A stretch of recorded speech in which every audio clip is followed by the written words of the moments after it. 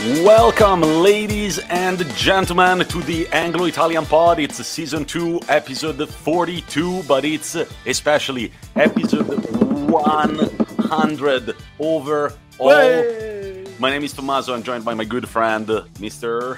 Rory. We're here for the 100th time. Can you believe it? From that one episode where I still remember we finished it with, we've done it, we've done an episode, to now 100. It feels insane. We've hit a century. I'm pointing my back to the crowd. Thanks for coming on the journey with us, guys. How does it feel, Tommy?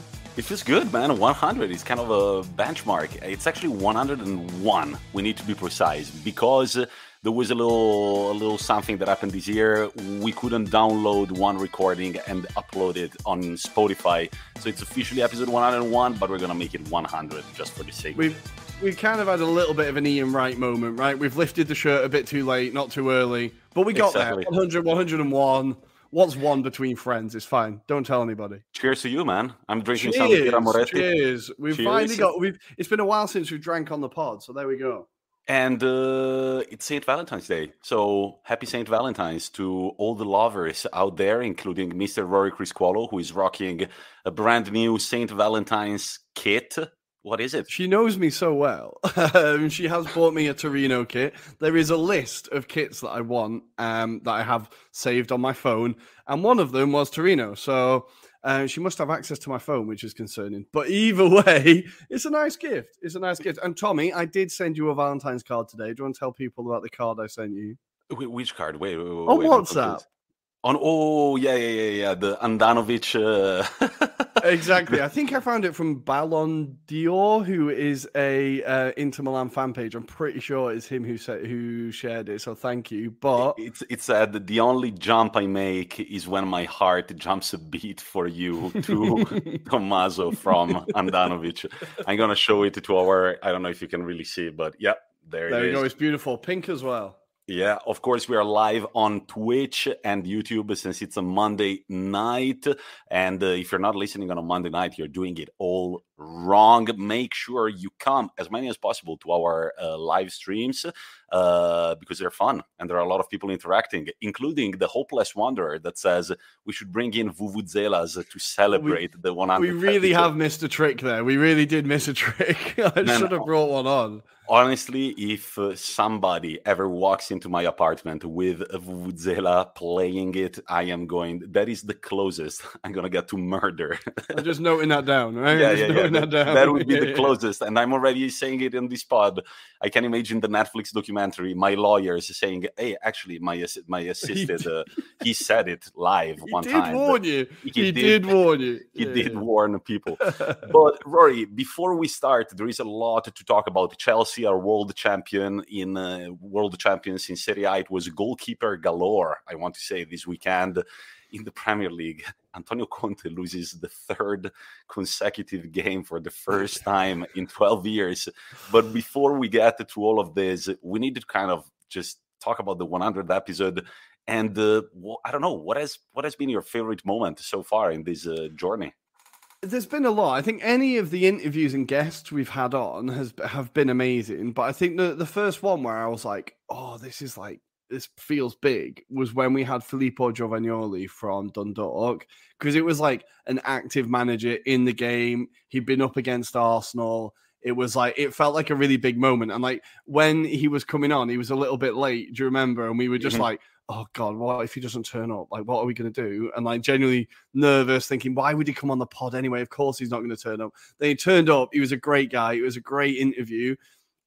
And that was like the first time I was like, oh, we're doing something here. I think we're doing something. So I think that moment stands out. But honestly, all of the interviews we've done, like Paul Watson, Eamon Zayed, these are ones that just come into my head. They've all been great interviews. Sheriff Suma, the AFCON. I've enjoyed a lot of it. What about you, Tommy? Well, yeah, no, I remember Filippo Giovagnoli. Of course, listeners, you can go back to season 1. Maybe I'm going to find the episode 2. By the end of this episode, we will tell you where to find them. But Filippo Giovagnoli was actually a lot of fun. And I remember when he pissed out and it was only me and you on the call, we were just like, fuck it, we've done it. It's done. And that was beautiful. There was because he's Italian, there was really the Anglo-Italian connection. He's Italian. He was coaching Dundalk at the time, your mom's town. So it really felt like a great moment. I really enjoyed the Paul Watson interview as well, but also Titi Odell when he was going to pick up his son from volleyball practice, I want to say. So the interview happened in 3 different locations: at the gym where he was working out, then in his car, and then back at home. All of them have been a lot of fun, but I want to say one of the funniest moments was seeing the mass of people that reached out to us from Iran when we did the Ayman Zayed interview. People writing in Arabic, things that I couldn't understand at all. I couldn't even copy and paste on Google Translator because I don't know Arabic, so I couldn't copy the letters. That was a great moment too. Ayman was great, and we're gonna have soon on the pod a friend of Ayman that reached out to us during that episode. So yeah, man, feels good. 100. I honestly can't believe it. 100. Here's to many hundreds more. We'll see how it goes, eh? And thanks to all the people that keep following us. Monde Sportif, The Hopeless Wanderer, Joe Spagnoli, Steve Cole, all of them. Thank you so much, guys, for always being there. And hopefully to 100 more. There we go. To 100 more episodes. But I think we should start talking about football from Chelsea crowned world champions. Rory, from an Arsenal perspective, how does it feel? Is it annoying? Is it bitter? Look, I've known for a while that Arsenal are no longer the biggest club in London. Like, Chelsea are a bigger club. I think it's hard to argue any other way now. This, as much as like it's a trophy that kind of lots of people don't value, it is almost confirmation of that now that they're bigger than us. Like, not only have they won the Champions League twice, but they've now won the Club World Cup. They're like, okay, it's kind of indisputable, if you know what I mean. So I think there's a bit of like, it's not even bittersweet, it's just bitter. I don't like Chelsea. I don't like the fact that they're better than us. It has all changed since Abramovich came in, but you have to say, as a club, they've been ran incredibly well. This constant changing of managers has led to a pretty sustained successful period. It's kind of weird where they are. Like, as Hopeless Wanderer have just chipped in now, Chelsea have become the Cup Kings. This is it. They're kind of in this weird nether zone of like a team that's a cup team, not quite good enough to win the league, but got millions and billions of pounds behind them, an incredibly expensively assembled squad, and they're in this kind of weird area, but they just keep winning trophies. And you think, well, if it isn't broken, don't fix it. I can't help but think they're not too far away from a title challenge. They're still missing an out-and-out goal scorer, despite throwing money at Lukaku. I think if they had an out-and-out goal scorer, maybe a bit more of a reliable option on the wings. I feel like Ziyech and Pulisic, and they're good, but they're just not consistent enough. Hudson-Odoi. So I think there's still some improvement to be done in that team, but they're still getting trophies every season. Like, even managers like Sarri, who are kind of, his time is derided. He won the Europa League. Benitez, they hated. He won the Europa League. Like, if you know what I mean, they do just win things. So I think it's a great moment for them. I did love the mind games from Azpilicueta on the final penalty. That was beautiful. I love it. It was great to see, right? I'm surprised more teams don't do it. But like how he kind of just let him take all the attention, then last minute just gave it to Havertz. There you go, you take it. He's now scored the winning goal in the Champions League and Club World Cup final. That's pretty huge, like at 22 years old. And again, like I said, I know in Europe we don't really respect that competition. But in South America, they really give a shit about that competition. And like, yeah, of course, all around the world they do. It's just that we don't. I don't understand why we don't. I think it's like, I would love Arsenal to win it. Bloody hell, we'd have to win the Champions League to win it. I'd love to win that trophy. Like, I think they don't. We don't give that much of a shit because we kind of know that the team that won the Champions League is probably the strongest in that competition. You should win it, really. You should win it. Right? Yeah. And it's only 2 games to get to the final, and you're going to rest the players the games before the Club World Cup, and then you're just going to go there and win it. But let's not forget that Lukaku, the man who has been on and off for Chelsea, also is in the scoreline of this game, having scored the 1-0 against the Palmeiras in the World Cup final. Yeah, Hopeless Wanderer says it feels like an exhibition match as opposed to be prestigious. Yeah, agreed. I think kind of the setting does that as well. I was listening to the Totally Football show today, and they put it much more eloquently than me, but I think they made a really good point. The setting of where it is makes it feel like it's at Disneyland because it's in Saudi Arabia or Dubai. And the timing of it, the fact that like, I think, I can't remember who it was who was talking about it, but they said if you put it at the end of the season, like straight, like maybe a week after the Champions League final or after the continental competition finals, you would take it a bit more seriously because it would feel like closer. Whereas now it kind of feels like so long ago that Chelsea won it. You're like, all right, yeah, but now we're concentrating on this year's Champions League. Who gives a shit? If you know what I mean? So I think the timing, the stage doesn't help. But we've got to say, Palmeiras are a decent side, right? They've won back-to-back Copa de Libertadores.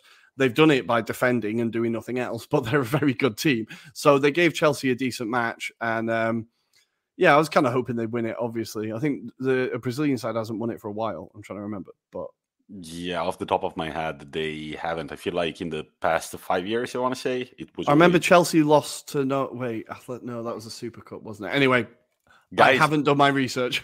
Help us out on the chat.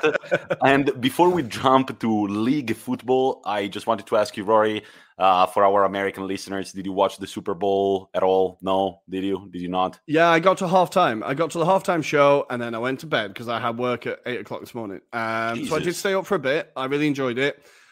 Arsenal won the Super Bowl, which is fantastic. Arsenal won the Super Bowl. The LA Rams are owned by the Cronkies.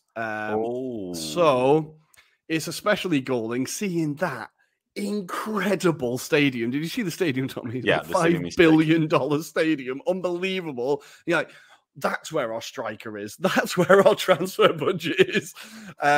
Look, Cronkies won it now. He's won the Super Bowl with the LA Rams. Now it's time to win the Premier League with Arsenal. Please, can you please just give us some money? So yeah, congratulations, LA.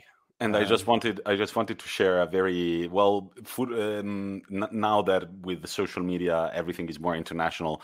A lot of clubs in Europe have shared their clip about their players dressed up as American football players and stuff. Mm-hmm. I just wanted to share the Super Bowl team selected by Transfer Market Official, which has De Bruyne as quarterback, Adama Traore and Davies as running backs. I like that. Mbappe and Aubameyang as wide receivers. Oof. I don't understand why Aubameyang is wide receiver. Because he's rapid, that's why. Is he that fast, right? Yeah. Then we've got our O-line, which is Van Dijk as tackle, Koulibaly as guard, Akinfenwa as center. Yes, I can see that. Lukaku as guard on the right, and Upamecano as tackle. And then the tight end, who could it be if not Cristiano Ronaldo, of course? Oh, I like that. The only one I'd take out is Upamecano. I'm really not impressed by that guy at all, but I like that team. And I also like the fact, and this is a nice little leeway for you, Rory, since you created a pretty funny meme today, that the Super Bowl was overshadowed by Kanye West absolutely going insane on social media. This is like when, I don't know, it's like I saw a very funny meme about Kanye West's social media managers right now, sweating balls. Oh, it's that picture of Ben Affleck having a cigarette where he's just outside looking desperate. No, it was Kanye West's media team every day. It was the Matthew McConaughey picture of him just sucking on a cigarette big time. But yeah, that gifted us a beautiful picture of Kanye saying, my account hasn't been hacked, which Rory modified with saying, my account hasn't been hacked. I have changed my mind about Rafael Leao. Have you, Rory? What did it take you? Did you have to suck your dick like we said on the episode? No, I can confirm he did not. I'm sure he would not like those rumors to be bandied about willy-nilly. Well, this might be a huge surprise to listeners, but Football Manager changed my mind. I'm currently doing a Glory Hunter inspired by Dr. Benji on YouTube. If you're into Football Manager, definitely check that guy out. He's a great streamer where you have to win all the 5 major leagues, Champions League, World Cup. You have to win everything. Basically, I've won it all with Arsenal, won it all with Real Madrid. I had to go to Italy and Serie A offered me the job. AC Milan offered me the job. So I've gone to them and Leao has been unbelievable for me. So now I'm convinced he's a great player. Meanwhile, I saw him score that goal at the weekend, which was a beautiful goal. And I was like, maybe I did make my mind up too quickly off that one game I saw him play against Lazio when I was in the stadium. Maybe I do give this guy another chance. Maybe you're right. He's having an incredible season, and he's so rapid. He's so fucking rapid in that goal. It's ridiculous. The way he cuts out the defender. There was an angle from which you could see the defender, the moment that he's like, all right, I got him, and one split second after Leao is past him. So that was a beautiful, beautiful goal. Of course, this is probably the most important game of this weekend, with AC Milan winning by measure against the Sampdoria. But wasn't it for the Sampdoria goalkeeper, Vladimiro Falcone, this game could have easily ended 4 or 5-0. Now, this guy, apparently, you can go check on Transfer Market or on Wikipedia. He's been around for a while, a lot of loans around Italy, and now he's become the first string goalkeeper for Sampdoria, and Audero, who started as the first string. Right now, he's on the bench. Rightfully so. Incredible saves. My favorite one was the one on the bottom left on Junior Messias. That was a super hard shot to save. The ball was going to go in all the time, but he dives perfectly, saves it. Beautiful save. He had another one face-to-face with Rebic. Then Olivier Giroud tried a bicycle kick. He saved that one too, kept that one out. Outstanding goalkeeping. Gazzetta dello Sport gave him a 7.5 out of 10, which for a goalkeeper is actually very, very impressive. You don't see that very often. And that means that AC Milan, slowly but surely, they're top of the league.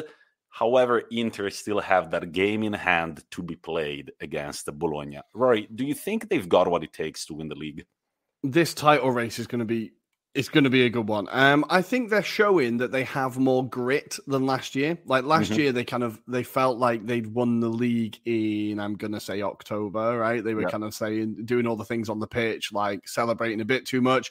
I feel like they kind of learned from that a bit. They're getting big results.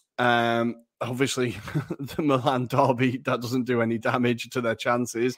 And like almost a bigger game after that is like, after a derby like that, it's almost a bigger game, the one after it, just to make sure that you can cement it. So it's not like after the Lord Mayor's show. So you just beat your rivals, but then lose to Sampdoria. Like it's really important that you then get that 3 points and just keep the ball rolling. I think it's a huge moment for them, especially with the current run of fixtures that Inter have. Like you've been talking about how hard this run of fixtures is for Inter. You had Napoli this weekend. It was key for them to take advantage, and they did. I think the only thing that concerns me for them is that they don't really score that many. It doesn't feel like they score many, and the average age of their front line is like 55. So I think that's where maybe towards the end of the season we might see them fall away a little bit, but they've definitely got a chance. They definitely have got a chance. They've got the next 2 fixtures. Fixtures are away at Salerno and then at home against Udinese, so probably 6 points right there. The tough one is going to be on March 6th against the Naples away. And then the only other big team that they have to face is on the penultimate match day, Atalanta at home. Before that, they have Lazio. Lazio is an unpredictable team this year. I don't consider them a big team necessarily, but that could be a possible banana slip, even though they walked past them with quite the ease in the Coppa Italia, 4-0. It was a pretty easy win for them. On the other hand, Inter Milan, 1-1 at the Stadio Maradona. Did you watch this game? What do you think about it? I did. That was a bad first half. Well, a bad first half an hour from Inter. I think towards the end of the first half, Inter started to come into it. But at the beginning, Napoli were just all over you like a rash. Inter could not get out of their own half. There was a few moments where Napoli could have had a few more goals in that first half hour. Arguably should have done. Hitting the post, yeah. Yeah, exactly. I think Osimhen looked dangerous. I think I WhatsApped you halfway through it. Like, Tommy, they're just running through your midfield. Like, it was...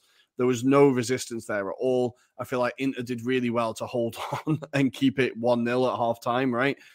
Flying out in the second half, get that goal, that's big. And then the game, it just seemed like they were both trading blows, but no one was able to get that final goal. But I think Inter really were lucky in that first half. How did you see that performance? What do you think it tells you about the rest of the season?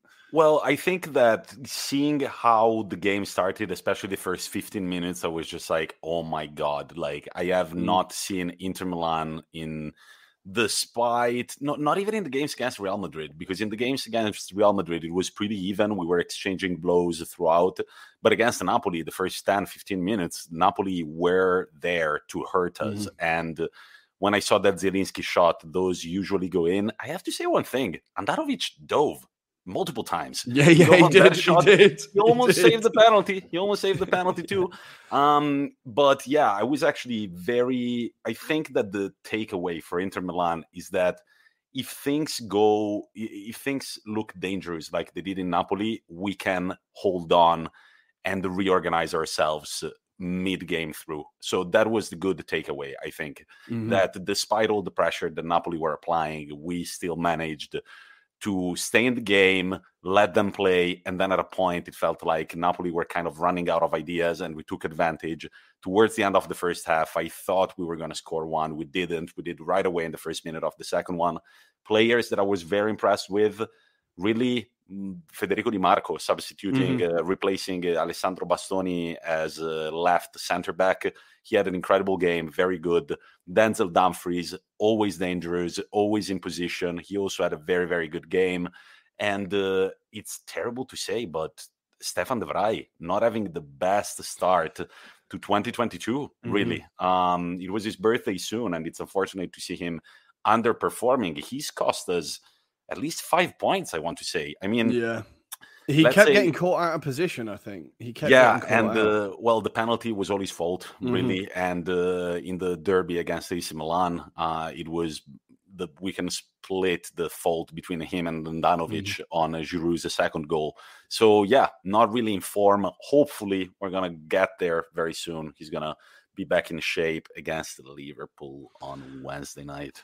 Fingers crossed for you, genuinely. But I think there's two players for Napoli that I really wanted to shout out that I was really impressed by. Mario Rui, I thought was unbelievable. Just flying up and down that wing. Someone that I thought, I just haven't seen him that much. I didn't know he was that good. And a player that never really started for Napoli. But I think since he's come into the team, I've been like, why doesn't that guy start more? Lobotka was unbelievable. And every game I've seen him play, he just dictates the pace of play, keeps the ball moving, really good passing range, wins the ball back. Just really impressive. And they were two players that I was like, where have these guys come from? Like, I know Anguissa was still like, they brought him on, so they're still resting him, trying to get him back from AFCON. But Lobotka, I was really, really impressed by. Yeah. No, I agree with you. He's been kind of revived by Spalletti this season. And Napoli, I mean, let's not forget that Napoli are there too, right in the race. AC Milan, 55 points, Inter, 54, Napoli, 53. Inter are the only team with one game in hand. The game between Napoli and Milan on March 6th is going to be massive for the Scudetto. Who's your game in hand against? Bologna. So that should be... Okay. I don't want to. I don't want to say anything, but Inter this season have not lost those games, but the thing is that we must win it, because if we end up in even points with AC Milan, they've got the direct win against us. I'm gonna quickly recap the other Serie A games before we jump to the Premier League and then a Champions League. And the spoiler alert, somebody's got a ticket for the game. And I'm so excited. Yes, I am. Also scared, but also excited. So Lazio win 3-0 against Bologna, not conceding any goal from Lazio in their fourth consecutive Serie A game this season. Their defense has been in shambles throughout the season, but right now, it feels like they are picking up form a little bit. 0 losses in the last 4 Serie A games, 3 wins and 1 draw. Zaccagni scoring 2. Immobile also scored a beautiful penalty. And this brings Lazio in 6th position, only 2 points behind Atalanta, who, however, have got 1 game in hand. On a Saturday night, we also had the Torino-Venezia. Venezia ended up winning for the first time since November 21st, 2-1. A goal was disallowed to Belotti at the very last minute for a millimetric offside. But if offside is a rule, that was offside, and it was right to call it. There was a VAR check. The Torino bench were furious. But this means that Torino have now lost their 2nd consecutive Serie A game. They haven't won one since defeating Sampdoria 2-1 away from home on January 15th. And then on Sunday, we had AC Milan Sampdoria that we have already talked about. And then 2 draws at the bottom of the league. Empoli Cagliari 1-1, goals by Inter Spinamonti and Pavoletti. And then Genoa Salernitana 1-1, goals by Destro and Bonazzoli. What does that mean for Salernitana? We said that these 2 games against Spezia and Genoa, they were kind of the games to try and, get some points. They didn't manage. They only got 2, which is better than nothing, but it doesn't really change the situation for them. They're still last, trailing 3 points behind Genoa. However, they've got 1 game in hand against Venezia that could be big for them. There are rumors about a certain Andrea Pirlo maybe going to coach Salernitana. Would you get the job if you were good old Andrea? I think that's not a bad move. I think if we've seen anything this season, it's that Pirlo might have been judged a little bit harshly at Juventus. Maybe he's a better coach than we gave him credit for. I think they could definitely do worse than him. And him cutting his teeth, so to speak, a little bit more in Serie B might not be bad for him either, because I doubt that he's going to keep him up, right? But if he can get him promoted back from Serie B, get a bit more confidence, I think that's not a bad move for either side, really.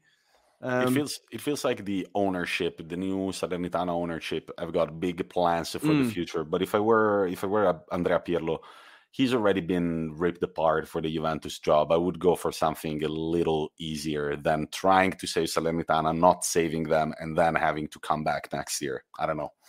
If I were good old Andrea, I would probably steer away from that job. But we were talking about goalkeeper galore. It wasn't only Mr. Vladimiro Falcone from Sampdoria, but also Lorenzo Montipo.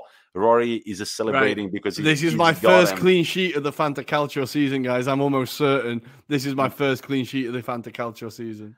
And Lorenzo Montipo had an incredible game against Udinese. He saved everything there could be saved. But we got to talk about 2 guys that have been performing so much for Verona this season.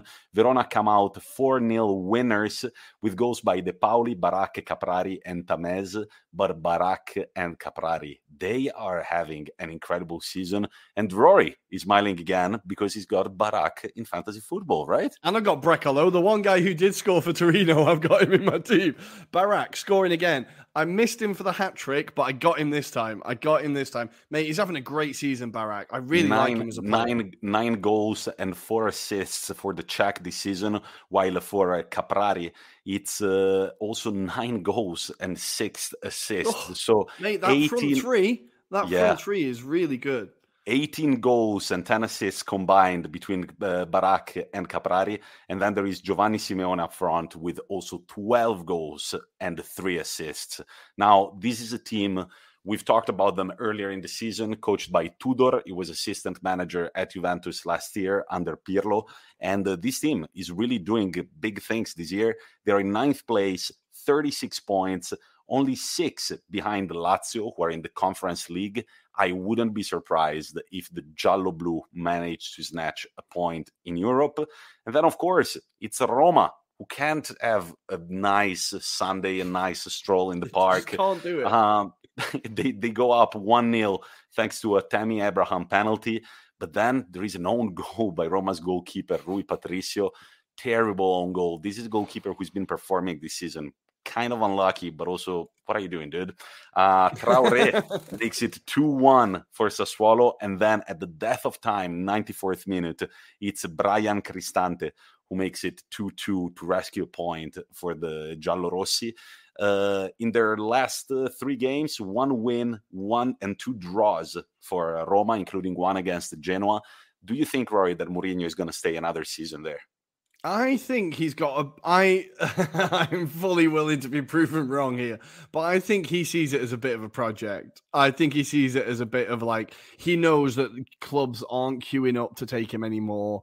There's not that big a move ahead of him. I think he sees this club as like, if I can do something here, this could like solidify my legacy in Italy, and I will have one country that thinks I'm a god. Like, because Inter fans still adore him. If he wins any trophy at Roma, there'll be a statue of him. Like, I think he sees this as his opportunity to cement his legacy. What do you think?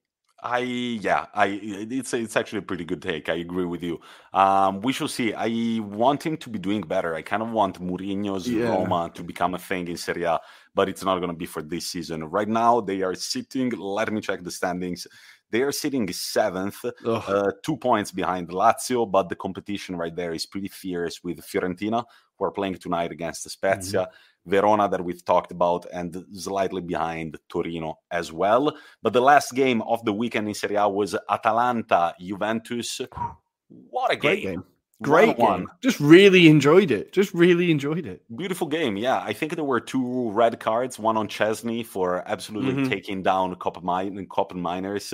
I'm waiting for my Instagram page, Errori Arbitrali, refereeing mistakes, to kind of shed a light on why he wasn't even booked in that I think it's his body language, because he goes like that and tries to pretend that he's getting out of the way. I think that while running into the guy. Yeah, no, but I think that makes the ref go, oh, well, his intention wasn't there. Honestly, I think that's what it hinged on, because there's no other reason why that's not a red card. He just barrels into him. Like, yeah, ridiculous. And then the other yellow card, the other red card that is absolutely a no-brainer for me is Atebur going with his studs up like a foot from the ground on the Sciglio maybe.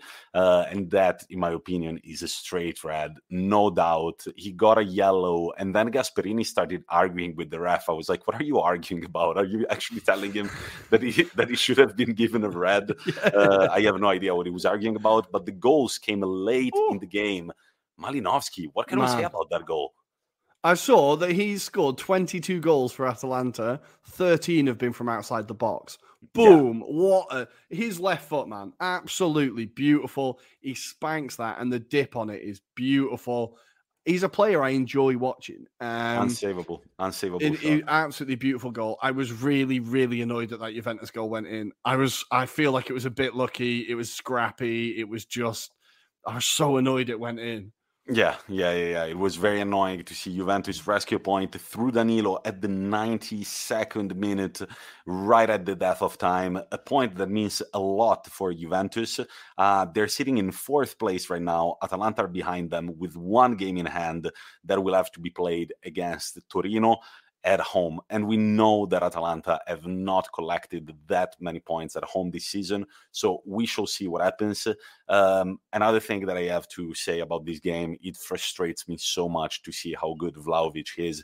The guy gets the ball, needs a split second to look at the goal and just create this trajectory that always creates problems to the goalkeeper. Insane. And at a point, he could have had a goal if Dybala hadn't been a selfish bastard trying to score. He could have squared it. You saw him pointing at his feet. He was like, mate, I'm right here. He was like, I'm right here. What can I do better? Yeah, the defender kind of like drops away from Vlahovic to go tackle Dybala. And at that point, you just have to pass it in the middle of the box. And with Vlahovic in the middle, it's always a goal. And tonight we've got Spezia Fiorentina. By the time you're listening to this pod on Tuesday, you will know the result. But it's time to go to the Premier League. Rory, 12 minutes before we jump to the Champions League.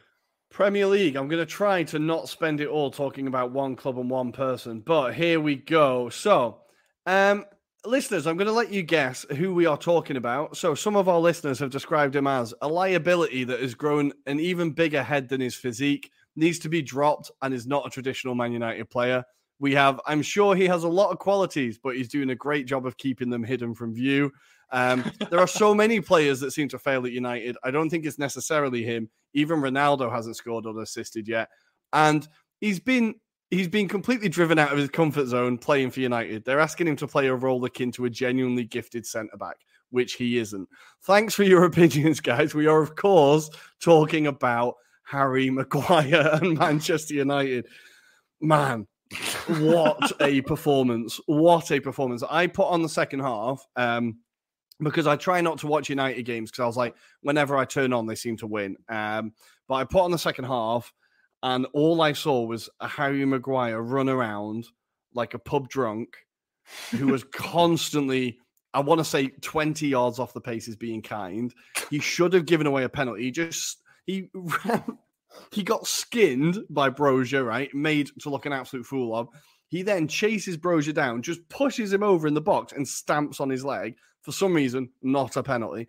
It was honestly one of the worst Like one of the most calamitous defensive performances I've ever seen. And it's like there's so much wrong at United, and there's stories now like the players are leaking stories about the changing room. They're like they've said they don't like Ranić. He's not good enough. They want Pochettino. They've nicknamed his American assistant Ted Lasso because they don't respect him. Like it just all the stories that come out of it just make them sound like a bunch of spoiled pricks who just don't like the fact that a manager is asking them to try hard.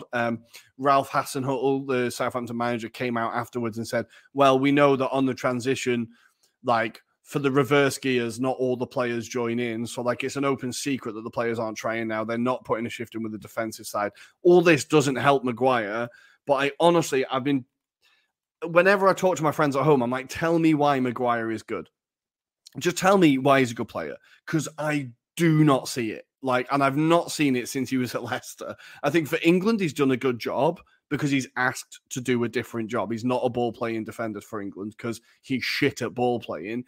I can't understand how he cost 80 million. We bought Ben White and Gabriel Magalhaes for less, and they're turning into a great partnership. Maguire could be one of the biggest transfer flops. Honestly, I think he's just so endemic of what's wrong at United at the moment. The fact he's club captain is mental. Even when you go back to last season when he was accused of like bribing police and fighting in Greece and stuff, and you're like, is this a guy you make club captain? Like, I don't know. It's just, he seems to sum up everything that's wrong at that club at the moment. He is a lightning rod. I do feel slightly sorry for him. But I feel like also there doesn't seem to be much personality behind him. There's no personality in his performances. There's no, it doesn't seem like he's particularly trying hard. I don't know. I think it really was grim viewing. For Southampton, they just knew what to do. Even when United got into the lead, they were like, oh, it's fine. Just wait. They'll miss all their chances. We'll get a chance and we'll get back in the game. And that's exactly what happens. United can only play for 45 minutes for some reason. They have a really good performance first half. Second half, they're always crap. So anyway, they drew 1-1. I think it's like their fifth 1-1 in a row or something. They keep drawing games. But for Southampton, they've now won away at Tottenham, drawn at Old Trafford. They're on a 10-game unbeaten run now, I think. They're having an unbelievable run of form, Southampton. They're doing really, really well. But United, it makes such grim view. And I think the worst thing is these stories coming out of the changing room. Even Gary Neville came out this weekend and was like, look, we don't tell the public who the sources are, like who the players are in the squad that are leaking it, but we know who they are. He's like, I know who they are. I'm not going to say it. And he was basically talking to the United players going, I know which ones of you are leaking these stories. And he's still a big influential voice at United. I think it's just the whole club is a complete car crash at the moment. And the really worrying thing I heard, now this was, because I don't know if it's true or not, but it was on the Transfer Window podcast. One of the journalists on there is Daniel Storey and Ian McGarry, I think. One of them said that there was players in the United dressing room that were upset at how Greenwood had been treated. Which, if that's true, is one of the most disgusting things I've heard. Now, it could just be like papers are seeing that any story at the moment is being believed, so they're just throwing this out. But there are respected journalists that have said, I have heard this. So the club is not a good place to be at the moment. And in the table, it looks like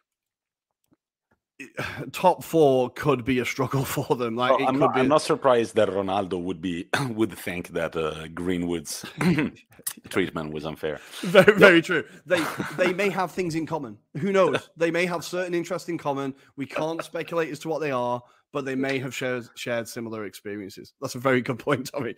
For the top four, it means United are now in fifth place on 40 points. So they're only 1 point behind West Ham. They've got a game in hand over West Ham, but Arsenal are just behind them, 2 games in hand and only 1 point behind again. United just need to start winning games. These draws are doing them no good at all. But I think Ranić's got a real battle on his hands to try and turn this around. A real battle on his hands, especially if the players have no respect for him, then how long before he's gone and they're looking for someone else, if you know what I mean? And if I was the United owner and the players are saying we want Poch, the last thing I would do is hire Poch. I would be looking for someone who's going to get these players in line, not someone that they're going to be looking to stay at a holiday camp for. It kind of happened at Arsenal. Like, after a while, people realize that it's not the managers, it's the players. Yeah. Like, people go, well, it didn't work with this manager. It didn't work with that manager. It didn't work with that. Okay, well, it must be the fucking players. Like, Van Gaal has been saying it since he was there. Mourinho said it. Like, Ollie said it. Now this is like the 4th, 5th manager. They're like, okay, yeah, maybe there's a deeper issue here. So I think they're starting to realize what's going on there. Thankfully, at Arsenal, it seems like they realized it a bit quicker. Not quick enough, but a little bit quicker. Yeah. Yeah. Damn, Manchester United. I don't know how come they've what is if it was a domino effect. What was the moment that started this downfall?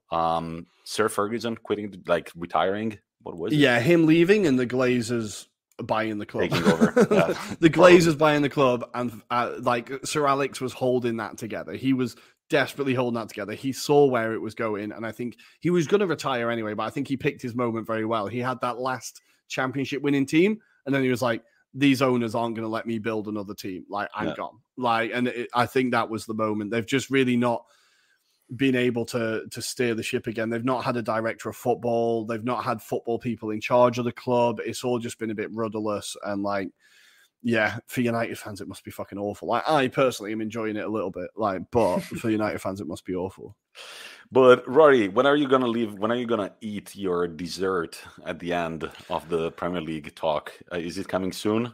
We're gonna talk about. Should we talk about Newcastle or Everton? Who do you want to talk about, Tommy? Well, let's talk about Everton. A very convincing win, and Let's talk about Everton. Fucking hell, that guy, I love him. I haven't watched that much Premier League this season, but whenever I see a goal by, was it Richarlison who scored? When did I see that beautiful Richarlison goal? Wasn't it against? Yeah, well, Gordon was given the goal in the end, but Richarlison hit it. Yeah.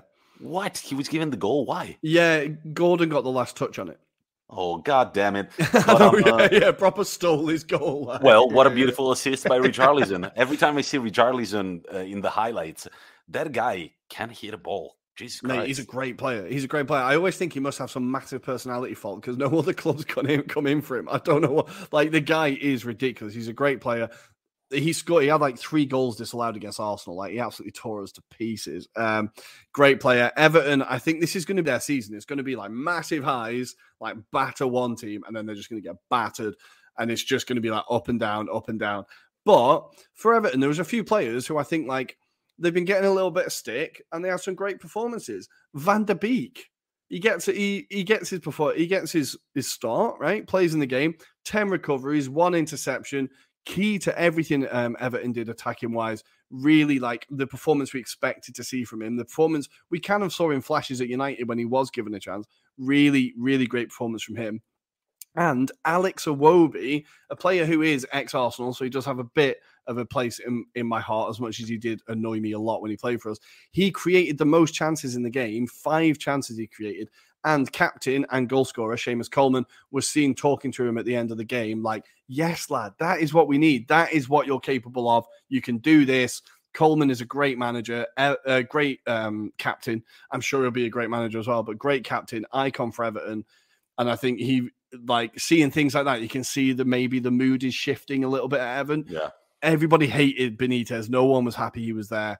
I think Lampard, although we've talked about him tactically, one thing he is a legend that players will look up to and want to play for. Like, so I think we could see a mood change at Everton. They're still not out of trouble, and they will need to find some level of consistency. So Norwich are on 17 points, just in third from bottom. Everton are on a 22 points. They've got a 5-point gap. They've got a couple of games in hand on Norwich as well. It's just key that they win those games because that is their first win in 5 for Everton. So it is key that they follow this up with another win and not just start losing again. But a great performance from them. Very quickly, Newcastle, steady improvement again. 1-0, a very good 1-0 win against Aston Villa. Aston Villa were terrible, but Dan Burn at centre-back, man of the match performance, unbelievable. The only bad news for Newcastle is that Kieran Trippier seems to have broken his foot. So we're not sure how long he's going to be out for. But their next games are West Ham, Brentford, and Brighton. So Newcastle could follow this form up quite 10 easily. 10 points in 4 games for Newcastle, for the Magpies. Jesus. They really are turning it around. For Aston Villa, Steven Gerrard absolutely obliterated the Villa players. He's already said he's going to be making wide-scale changes in the starting 11. Just said they were too slow, not aggressive, not interested. He was angry. But for Newcastle, the first performance that they've won where you're like, oh, they dominated that game. They dominated it. So, yeah, it looks like things are a little bit rosier for Newcastle. They're still not out of trouble, but Leeds could be getting dragged in, which I'm really not happy about. But, yeah, Newcastle look like they could be working their way out of trouble gradually. The dessert, let's do it. No, wait, Brighton picking up a win. Brighton won.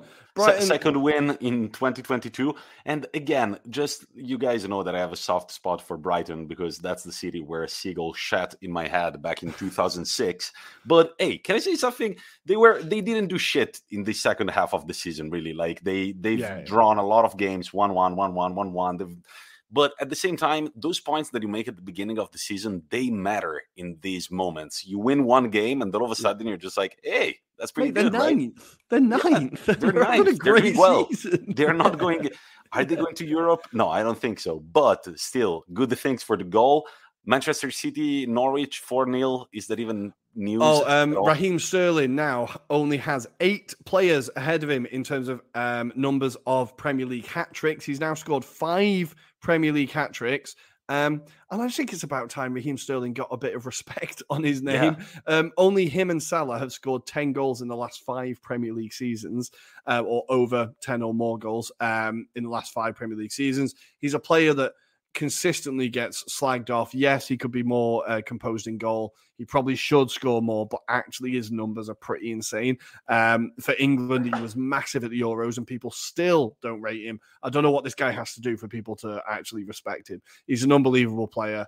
Okay, it's Norwich, but 5th hat-trick, that puts him level with people like Van Persie, Ian Wright, Dimitar Berbatov. Like, he's in pretty good company there. Pocket Rocket says that Sterling is overrated, Rory. Deal. Take him to Arsenal. Absolute deal. Sterling said that his career was changed by Mikel Arteta and Mikel Arteta coaching him. If he wants to reunite with Arteta, yes, please, I would take him all day. You mad? Yes. And Rory, I'm making you sweat for your dessert. Just a word on Leicester, West Ham 2-2. Leicester can't hold a lead. West Ham, absolute grit. Jared Bowen, unbelievable player. Craig Dawson, last-minute winner. Was it handball? I don't think it was. Lots of people do. And finally, it's time for your favorite moment of the episode. It's been fun recently. Rory dessert. Let's go to North London, shall we? This is glorious. I think today, right, there's a pundit that I actively avoid because he's a moron, Jamie O'Hara. I've muted him on Twitter. I've muted TalkSport on Twitter. But today I actively searched out his Tottenham rant because I was like, I want to listen to this moron moan about how bad they are. They are fucking terrible. Their defense is all over the place. Now, Hugo Lloris, again, for a while, I've been saying, this guy is done. After that injury, it was a horrific injury. I was like, after that injury, I just think he's a little bit past it. Tottenham need to be thinking about replacing him. I've been saying it for a while. He had an absolute stinker. Both goals were arguably, well, him and Davinson Sanchez's fault.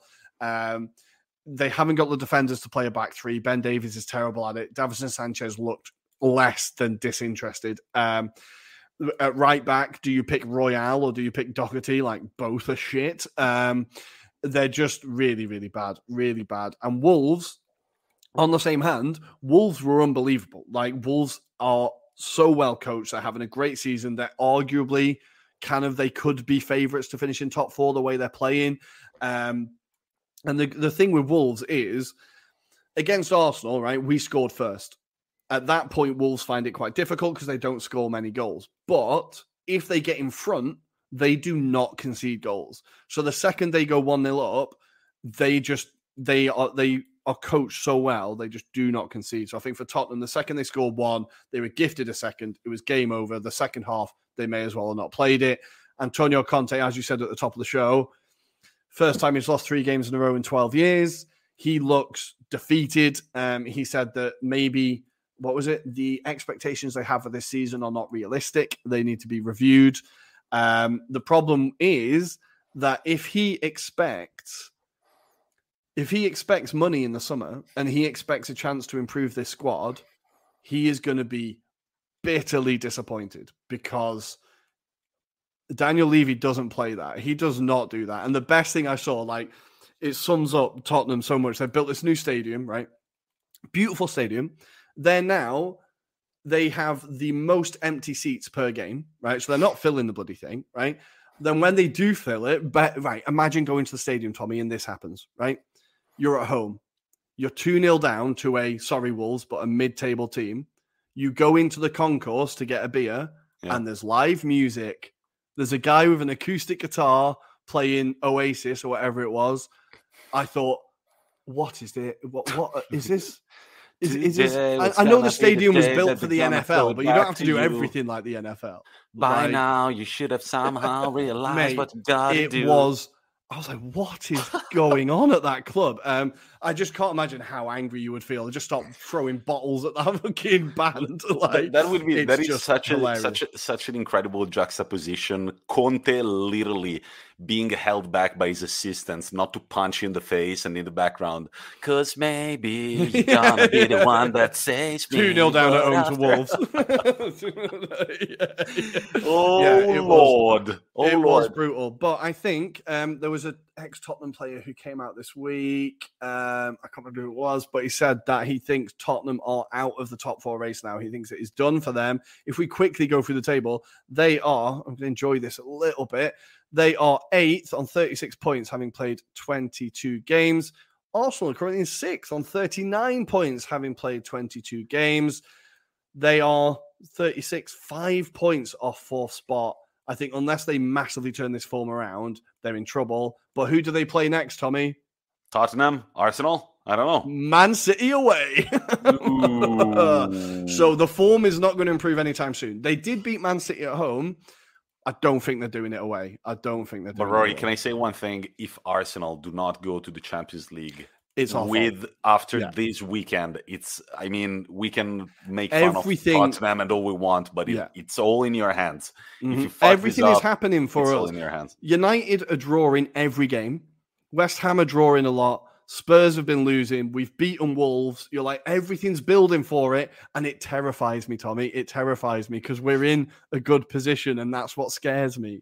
That's what scares me. I know, man. For a long time when Inter were struggling, I'd rather have them chasing rather than being with the games in hand, like top, because you're just like, oh God, we're going to fuck this up. And I have to say, our games in hand are something like Liverpool, Chelsea, and United, or something like. They're not easy games in hand. Like they're games that we're not guaranteed to win. No, Tottenham, Chelsea, and Liverpool. No, Tottenham, Chelsea, and United. They're difficult games. Yeah. Chelsea, Tottenham, and I'm gonna go up. It feels like what? Chelsea and Tottenham. It feels like and Chelsea and Tottenham. That's what I see here. Yeah, maybe that's it then. We got 2 games in hand. Oh, we got 3 on West Ham. It's so confusing, Tommy. Yeah, just Chelsea and Tottenham then. And Liverpool, maybe. Yeah, Liverpool, maybe. I don't know. So if we can win, if we can win one of them, I'd be happy. But if we can get 4 points out of that, I'd be pretty happy, I'll be honest. But it's time to jump to the champions, because on Tuesday night, tonight, for you listeners on Spotify, Apple Podcasts, or whatnot, YouTube, maybe, we've got PSG, Real Madrid tonight. Neymar and Sergio Ramos won't be playing, but still, Messi and Mbappe are going to be there. PSG coming from a last-minute win through the feet of Kylian Mbappe. Who else? At the 93rd minute against Reims, the Reims player looked so pissed off. They were just like, Jesus Christ, 93 minutes of football. We didn't concede. At the 93rd minute, we lose 1-0.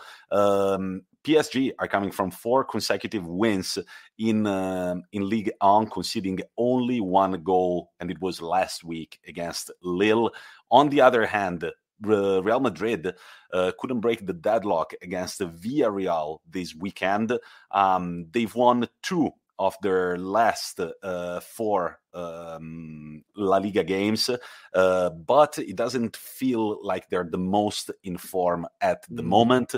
Benzema has been out injured for at least 2 weeks, but Ancelotti said that he should be playing this game. The game is going to be held in Paris at 9 p.m. Central European time on Tuesday. Rory, how do you see this game going? This is going to be an interesting one, right? PSG are fresh off that 5-1 battering of Lille. Nobody's really impressed with how Poch has got them playing, but they obviously have the propensity to play very, very well. The interesting kind of narrative here is basically Kylian Mbappe playing against what is basically his future team, right? Yeah. But he has said in the press, this will not affect my performance. So basically admitting that he wants to go to Real Madrid, although he's not been secretive about it. I think this is the game of, well, I don't know, is it? No, it's not the game of the week. We're going to talk about the game of the week, but this is the game of tomorrow. I think it could be a really, really interesting one. It feels like a proper European night. But I'm going to say Real Madrid, with their experience, get a result here. Over the 2 legs or on the first game in Paris? I'm going to say in Paris. I'm going to say they turn up and do it. I'm going to say draw in Paris. Bale to score. Bale to score. He's been back. I want to see Bale. I want to see the redemption arc at Real Madrid. I want to see it. I don't think he's going to be a starter. He played the 76 minutes, which is definitely the longest he's played this season in a single game. Not going to play in the Champions League. I want to say this game is going to be a draw. And Hopeless Wanderer is saying that Benzema is still injured. Yesterday, I read that Ancelotti said that he might be available. And Neymar should be out, though. I don't know. I think maybe it's all just mind games for the managers. Like, is he playing? Is he not playing? It's all smoke and mirrors, right? No idea. But the Hopeless Wanderer is a knowledgeable man. Also, check out their podcast, the Hopeless Wanderer podcast, of course. And then we've got Sporting Lisboa against Man City. Rory, did you see any of the pictures of the massive brawl that ensued between Porto and Sporting at the end of their game? Was that Pepe picking the player up? No, that was Quaresma, wasn't it? There was a lot of craziness in Liga NOS this weekend. Well, the 4 people got reds, and one of them, of course, was Pepe. How could he not get a red card? When there is a brawl, the guy turns into a dog. But Sporting Lisboa are currently sitting second in Liga NOS behind, I want to say, Porto. Yeah, let me check. Behind Porto, they're 6 points off it. Yeah, 6 points behind Porto. They've drawn the last game against the table leaders 2-2. And Man City, what can we say about them? They're on a tier in the Premier League. They seem unstoppable. Only Southampton managed to get a draw against them recently. For the rest, you can check your football app. It's a bunch of green boxes. Rory, predictions on the final score? I think this is going to be like 4-0. I think City are going to absolutely run riot here. The thing is, the team that Sporting Lisbon have played that is closest to City is Ajax in terms of the football they play. And Ajax put some numbers up against them. I think they beat them 5-1 in Lisbon. So I think I'm really not holding my breath for Sporting. But it'll be a nice experience for the fans. They get to see City play, right? I don't know. I think, honestly, this is going to be as one-sided as you could ask. Yup, and then we've got on Wednesday, Salzburg, Bayern Munich losing 4-2 this weekend. One of the goals from their opposition over the weekend, Bochum, I don't know if I pronounced it correct. I want to say that the goal scorer was Holtmann, was an absolute banger. They lost to 4-2. Doesn't happen often for the Bavarians. But do you think, Rory, that Salzburg have got a chance against them in the Champions League? No. No? Just as clear as that? No, I think, look, again, they're a team that creates great young players. They play nice football, but this is Bayern Munich in the Champions League, guys. This is not like, they're not here to fuck about. And it's Bayern that have just been, like you said, just been smashed by Bochum. This is a hurt Bayern. This is a Bayern that's ready to take revenge on an unwitting victim. I think also, I was looking at this. Does this count as a local derby, Tommy? They're only an hour and a half away from each other. Does it count as a local derby? Yeah, but I wouldn't say that. Yeah, I don't know. I wouldn't say that Nice Genova is a derby. Well, yeah, maybe it would be Nice Sampdoria. That would be kind of a derby. Right? I feel Like like if I, there should be a bit of heat between these teams. Although well, yeah. the Austrians and Germans love each other, don't they? As we know historically. Yeah, yeah. And there is a famous German that was actually Austrian, but we're not going to reveal the name. And the famous Nietzsche, not Nietzsche. No, sorry. no, Go. Continue. and the famous Austrian who was actually German. That we can say the name. It was Mozart. In fact, There we go. There is the ongoing joke that the Austrians are very good at making people believe that Mozart was Austrian and Hitler was German when it was the other way around. But the game that the Anglo-Italian pod is very interested in is the game that luckily I'm going to be attending. It was the other day I had to subscribe to an Inter club to get these tickets. Mm-hmm. And the other day there was access for only the Inter club members. And I was putting my numbers in and there was this virtual line going.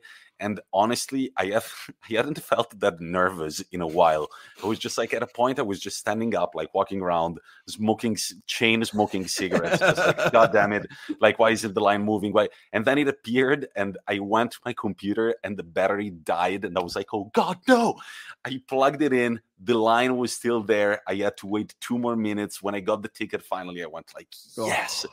So I'm super excited, regardless of how this game will go. I'm super excited that I will get to see my team play against a Liverpool team that is going to be remembered forever and ever as one of the best teams of this decade.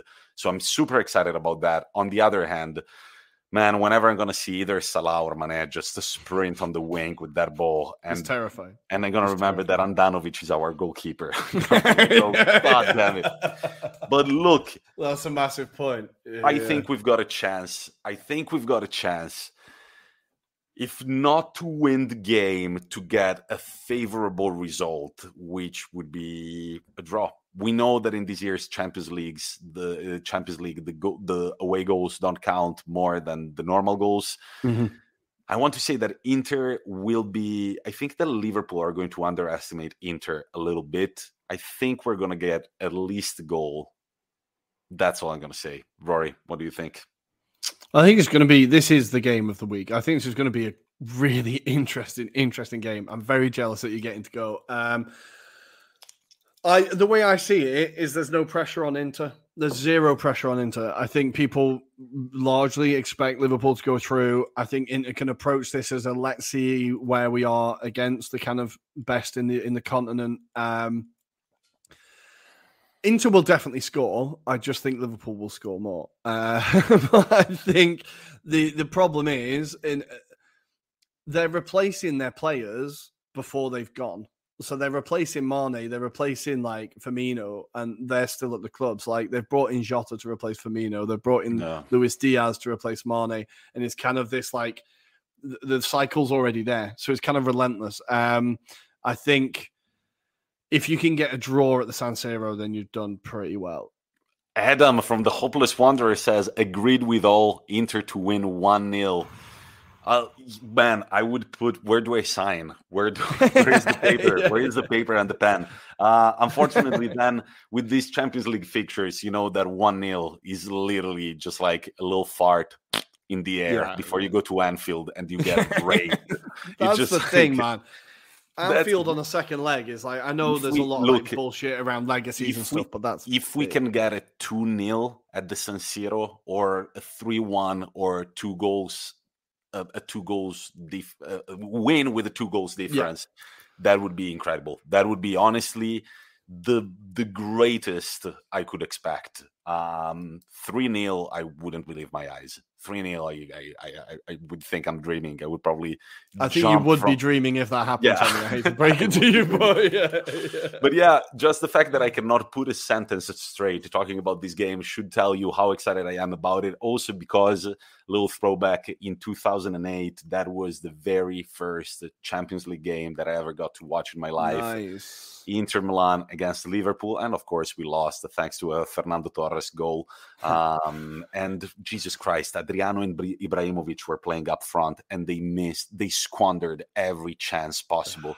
I remember at a point, Ibrahimovic, I felt like he was looking at me. I was just like, open goal, missed it. Adriano, open goal, missed it. Then I think it was Cambiasso that missed another one. And then at the 76th minute, Torres scored. But yeah, it's going to be definitely a sentimental game for me.